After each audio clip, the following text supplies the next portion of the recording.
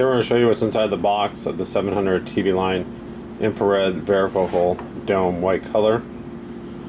So when you open the box up, inside will be your instruction manual that shows all the basic features of the OSD here, the specs of the camera, and then here it shows the basic connections on how to hook it up.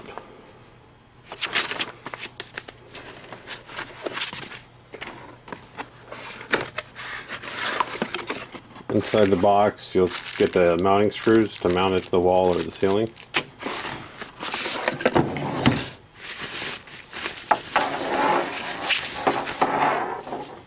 Here on the camera you'll see is the adjustment for the zoom and for the focus. You can adjust that after you mount the camera. That's where how you adjust the varifocal lens from 2.8 to 12 millimeters.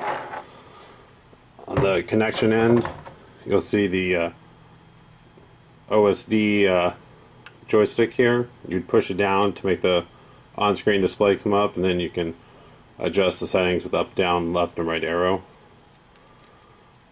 Here's your BNC connector to connect to the video part, and this here is your 2.1 millimeter power connector for 12 volts. And then here's the bottom for the mounting holes for the camera.